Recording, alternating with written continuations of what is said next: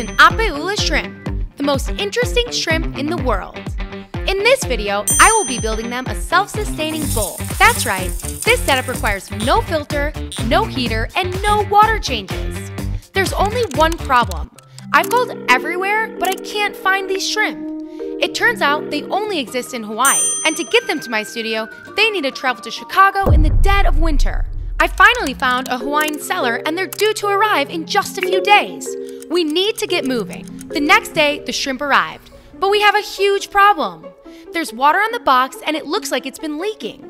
After further inspection, it looks like the bag is okay, but we have to move quickly. The water in the bag is much saltier than the quarantine tank. These shrimp are very sensitive to changes in water conditions. Let's drip acclimate the shrimp over the course of a few hours to gently introduce them to their new tank.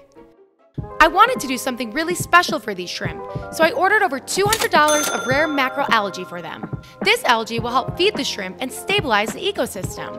I don't typically use aragonite sand since I usually build freshwater fish tanks, but luckily I had some on hand for when I set up my seahorse tank. Once the sand is evenly spread across the bottom, we can add a few rocks.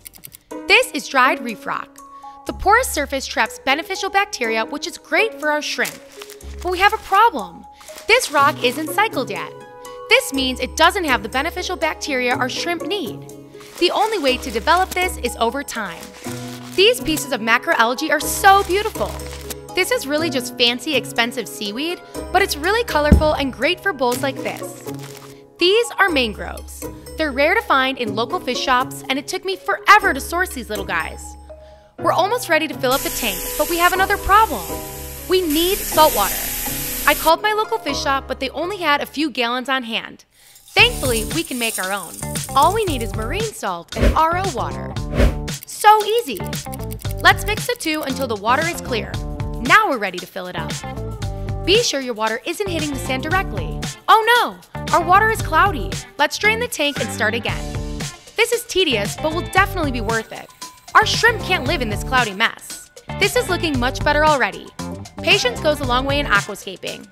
Everything is looking great, and we're finally ready to add our shrimp into their new home. Don't forget, these little guys are sensitive, so we'll need to drip acclimate them to minimize the shift in their environment. Look, here they go! These super shrimp can survive in a closed jar for up to 20 years. They don't need food or water, just sunlight. NASA wonders, could humans live like this on Mars? They're scurrying around the bowl and exploring their new home. They're so cute! The effort in getting them here was all worth it. Thanks for watching!